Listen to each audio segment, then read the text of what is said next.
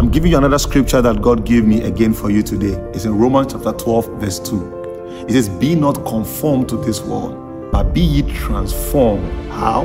By the renewing of your mind. It says the only way you can be transformed in your business, the only way you can be transformed in your life, if there's something you want to get transformed in, you want to move from 0 and get to 100, you want to move from one point to the other, the only way you can do that is by the renewing of your mind. And look at that word, it's in the present continuous tense.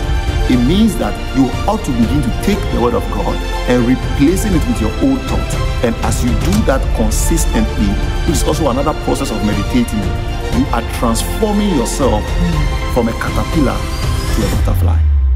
All of a sudden, it could be like you were walking on the ground, but now you are flying. The way to transform your life is to begin to renew your mind. And I like to tell people, your mindset determines your life set. So from today, let's take an active decision to begin to renew our mind. And the parent material for the renewal of our mind is the Word of God.